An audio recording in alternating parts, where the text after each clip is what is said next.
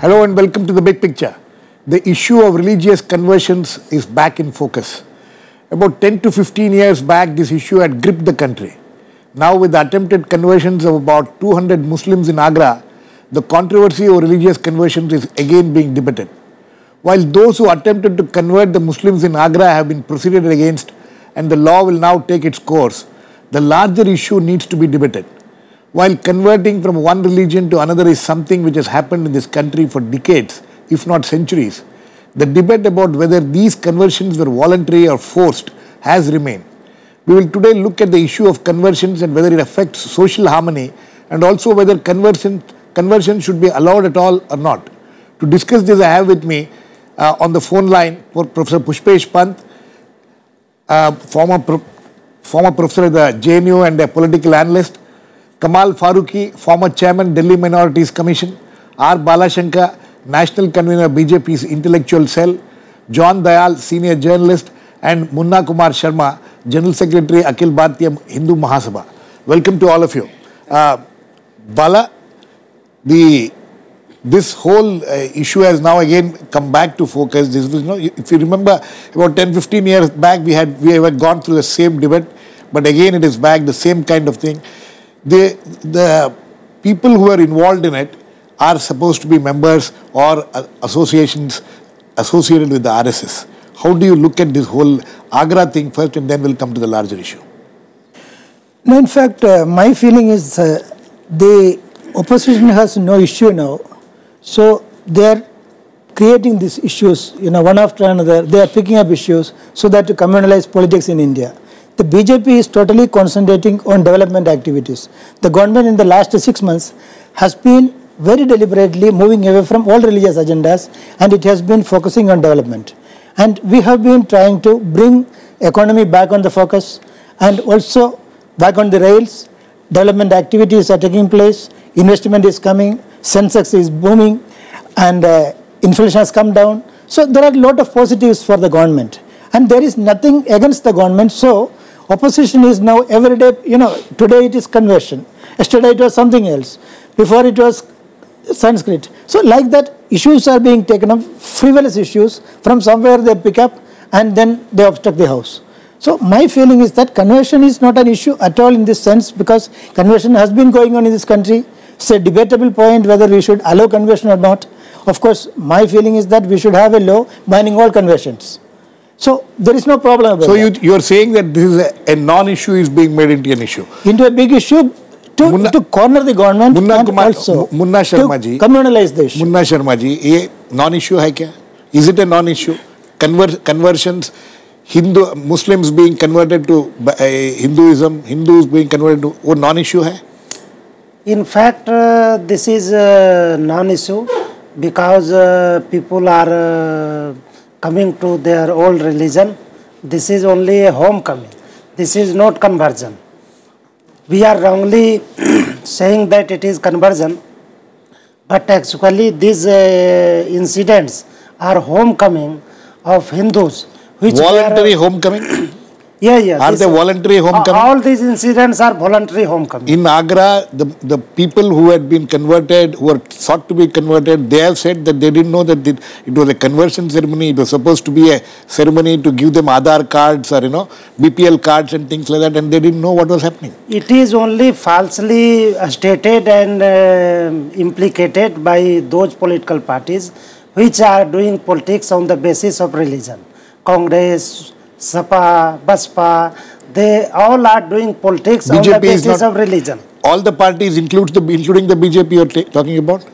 I am not talking about BJP in this incident, but the political parties which are based on doing religion-based politics and mandatory appeasement, these parties are highlighting these issues, and actually these incidents are homecoming of Hindus.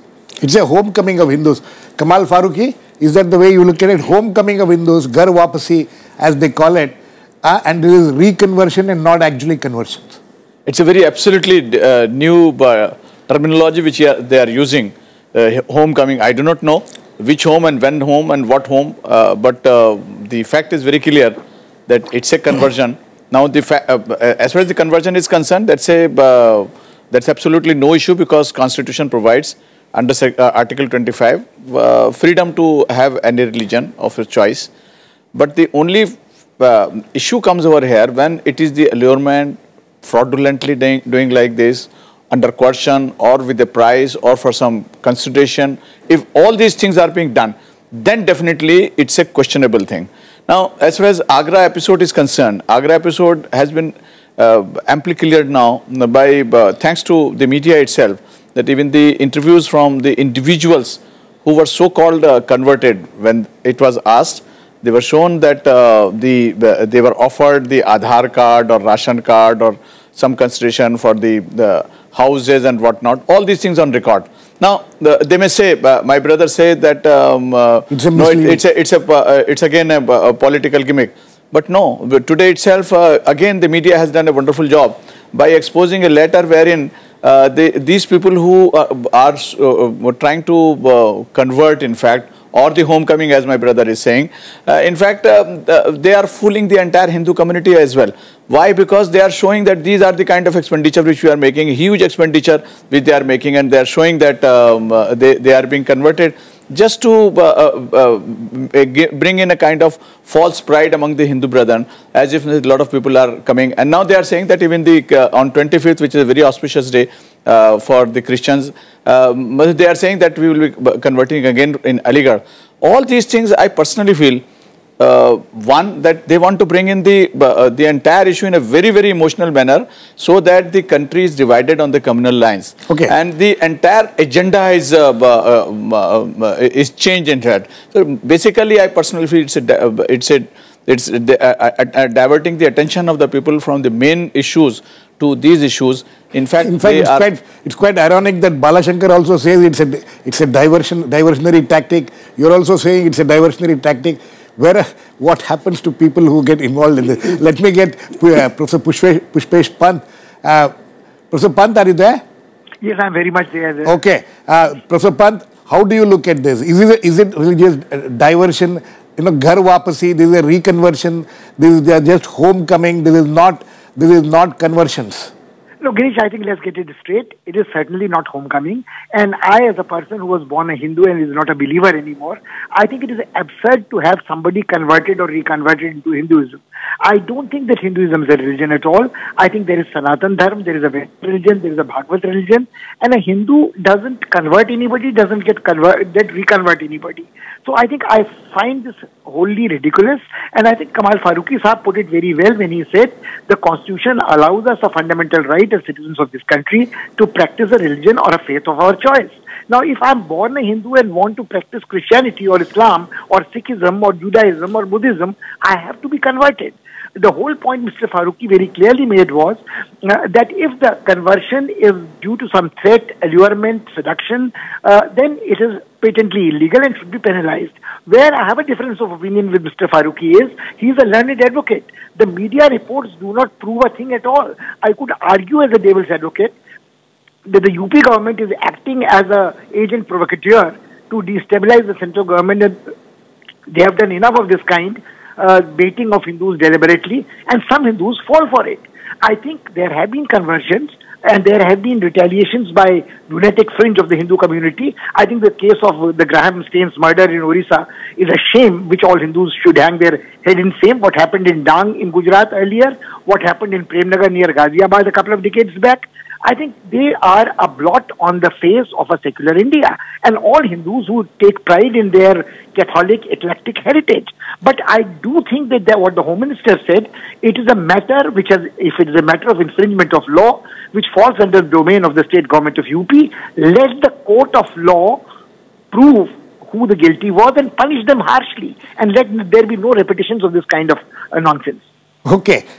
John? Sir. John, you know, the debate is now about, the present issue is now about Muslims being converted into Hindus or reconverted or homecoming or whatever they call it. There is a larger, in the debate on conversions, Christians are seen as somebody, the missionaries who have been converting people in this country, you know. So we'll have to, if we expand this debate, we'll have to look at that issue also. Surely. And you must. It is a larger issue, and eventually, I suppose, it covers all religions which are not, as Pushpesh, my friend, says, which do not belong to what the Supreme Court has said, the Hindu way of life, because Hinduism is not a religion, it's a way of life, and that has been held and declared many times over. But let me put it this way. Where does the Constitution get its statement that a man has the freedom of faith? Because faith is among the few things that a man can change. The faith and the nationality. NRIs throw away the Indian passport and the Indian nationality and become Americans and become British and become Germans and South Africans. And one man could, and all Indian Christians, every single one of them, has to be a convert, because Jesus was born 2014 years ago and India existed longer than that. So Christianity is after Jesus, as much as Islam is after the Prophet's birth, and as much as Sikhism is after Guru Nanak Sahib. I once asked the Dalai Lama, the Buddha was born in Nepal, died in India, you were born in Tibet. How did you become a Buddhist, if not by conversion? Surely, that is a fact of life.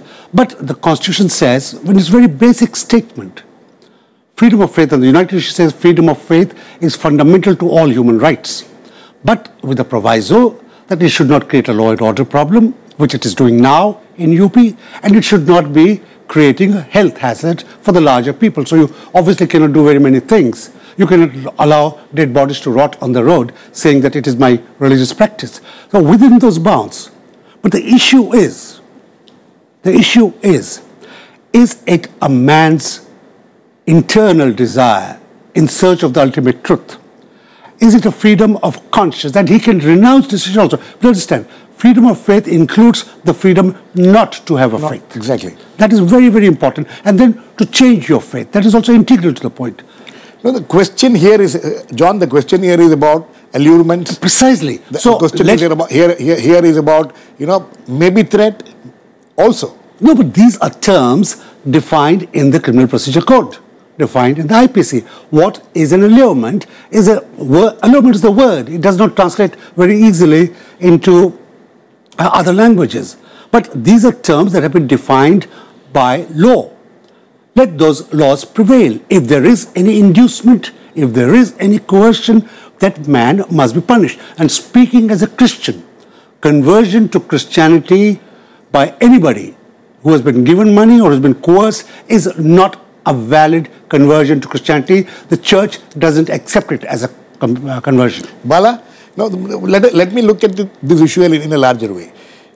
One of the charges or one of the observations or comments being made now is that ever since the new government has come in, these forces have become more active. They have, lot of the love jihad, this conversions. You see there seems to be a pattern to these things, because even 15 years ago when we saw the same kind of pattern, the same kind of pattern seems to be repeating now. And what is the role of the BJP in ensuring that these kind of, BJP and the government also, in ensuring that these kind of situations don't arise? No, in fact, there is a pattern. And do you agree that there is these kind of situations leads to social disharmony? No, see, all this kind of propaganda, there is a pattern in the propaganda. Before the election also, there was a very conscious effort to create a religious division, to create a kind of fear psychosis among the minorities. That did not work. So now again, after the government has come, because the government has not done anything against any particular community, in fact, there is not a single instance in which the government acted in any partisan manner. The government has been performing as a national government. It has been giving every opportunity for every section of the society, and it has been taking special care. In fact, for example, there was a time when BJP was opposed to a separate ministry for minorities. The BJP did not scrap it. There is a commission which was constituted by the UPA, which was a Minority Education Commission. We were opposed to it, but we did not scrap it. So we have been very conscious for the fact that we should not give any indication, any kind of action by which minorities or any section in the society feel alienated. So there is a government, that government is very consciously thinking. So You are saying that our agenda was very clearly that this is one country, one people, and the people should get all kind of opportunity under the Constitution of India. Yes, John. Now, I will make three very brief points. Because here, I don't have a word against Mr. Modi. He is the Prime Minister. He was elected on and given a mandate for development. But let me see, the ideological Sangha Parivar seems to have seen it also as a mandate for their theology. India is not a theocratic state, and they've seen it as a mandate for their acts. And this brings me to the problem of where does the state come in. Mr. Modi has not spoken. He must speak, and he must not talk of moratoriums. He must talk of zero tolerance. Point 2. When you say, when you're sort of, a moment please, a moment please. When these people talk about, if you become a Hindu, we will give you the BPL card. The BPL card is for the state to give, not for a group to give, not for a religious group to give. So they are implying a certain state impunity at least, or else a state involvement, and that is totally ultra-virus of the Constitution. I think it is for the central government, and particularly for Mr. Modi, to speak out against this. His silence is fatal. Silence. This is also another problem, Bala. In fact, there has not been any silence because Narendra Modi has spoken out at least on 3 particular occasions whenever there was an issue like this. This is one aspect. The second is, as my earlier debater was saying, this is an issue for the state government. It can be tackled at the Uttar Pradesh level. Why it has come to the Lok Sabha and Rajya Sabha and create a big pandemonium here? This is not the first time. This is not the first time anyway that these kind of issues have come at the national level. The UP government is trying to keep the focus away from its non-government. It has got to do with Chhattisgarh, where there have been conversions, got to do with Madhya Pradesh, where there have been conversions in recent months. So it is not just. It's not just in UP. Munna ji, the question is this, that what John is talking about, that there is a mandate for the BJP, but the affiliated organizations, the organizations which profess to be close to its ideology, or the ideology of the RSS, they seem to think that it is a mandate for them. And all these things are happening because you think that there is a mandate by the people. Is that the way you people look at it? In fact, India is a Hindu nation. 85% of population are from Hindu community. Rest 15% people which constitutes Muslims, Christians, they all are converted Hindus.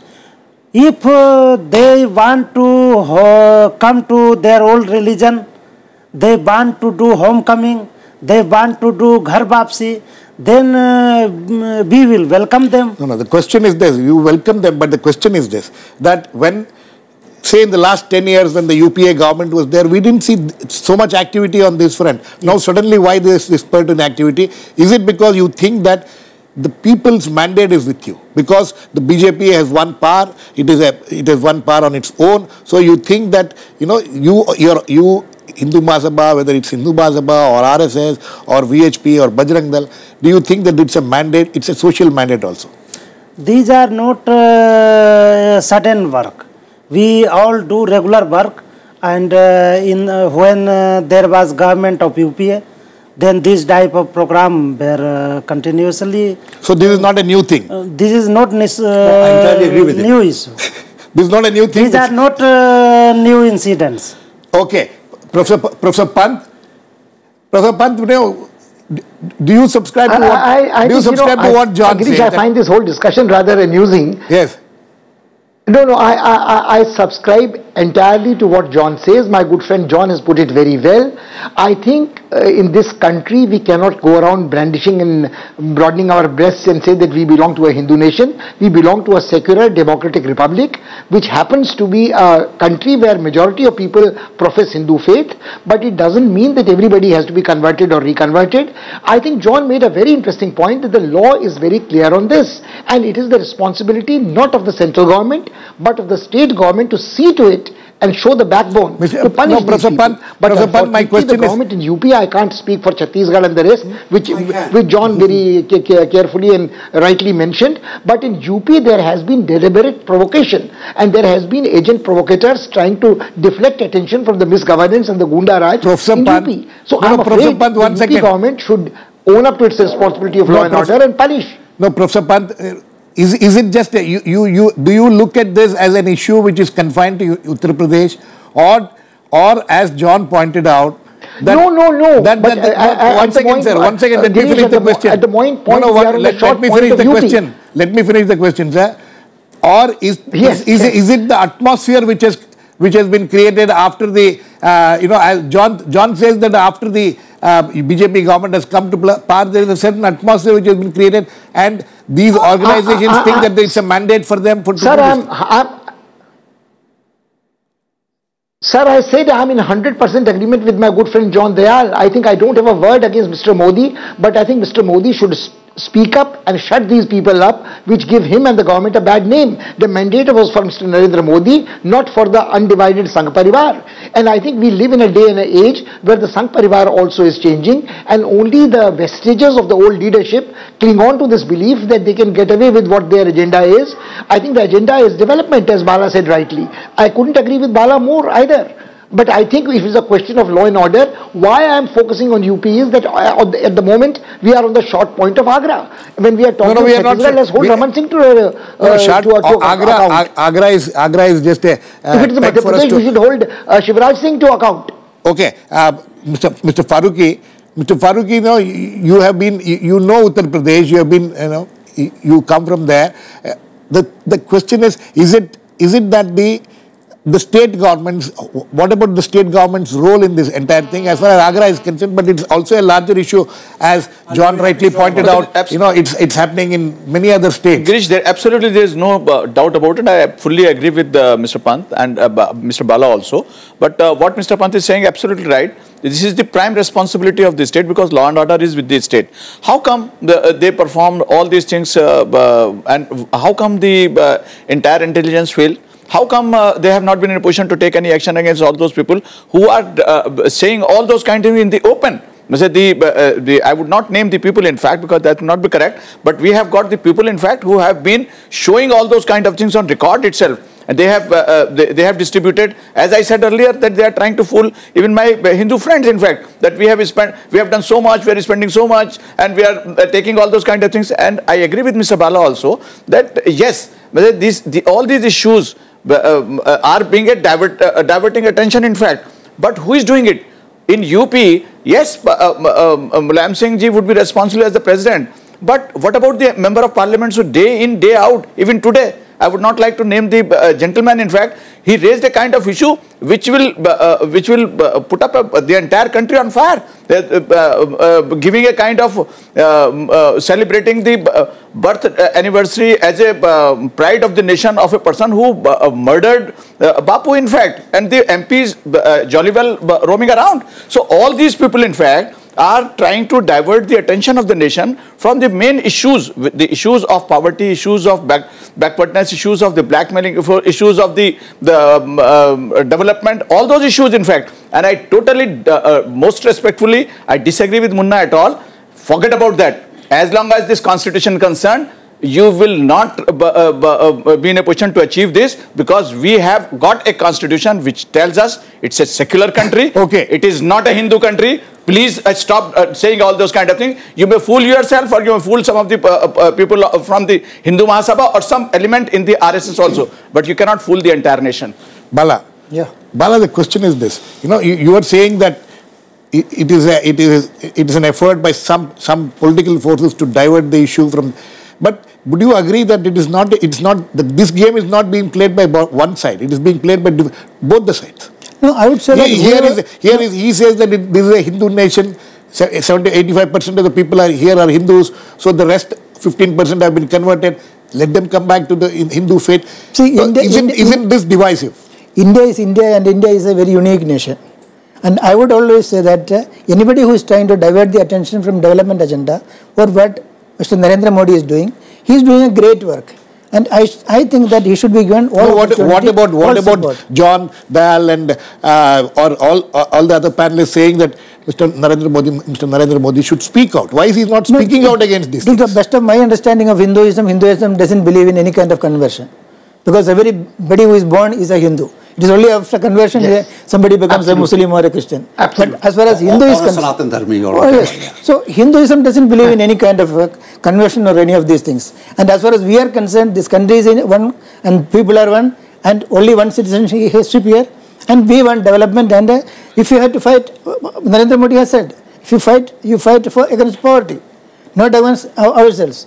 And why are we trying to create any situation which is vitiating the atmosphere? Why are we, Munna ji, why are we trying to create? He says that doing it. No, who is doing it? Why not we push it? Stop it. No, I would say whoever is doing it. Balashankar, who is doing it? Stop them. Cell, he says that, conversion doesn't, as far as Hinduism is concerned, there is no question of conversion, doesn't happen. If there are forced conversion or conversion by wasn't this a case of forced then conversion? It is banned and it is illegal. But when people are coming to their old religion, they are homecoming, then what is wrong?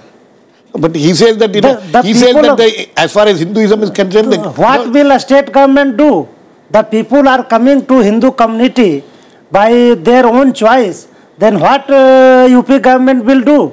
The people of India has voted to power to Narendra Modi government for development as well as Hindutva issue, not only for development. Congress has also done the development Mr. Pant and Bala have to respond to it. We need not to talk about it. Let them answer people people like of India them. voted to Narendra Modi government. Let Mr. Mr. Bala talk about it. This is not a light thing. What he is talking is, what he is saying is something which is in the minds of a lot of people in this country, that this government has been elected for development and also for Hindutva. People elected this government for a strong India, a prosperous India, a happy India, and it is a peaceful India. And that is why people voted. Yes, I don't think there was any John, religion. quickly. I wanted to make a statement of faith because several statements of faith have been made. For me as a practicing Christian, in due course of time, after I've served the world usefully, there will be a homecoming for me. I shall go home. It's in heaven.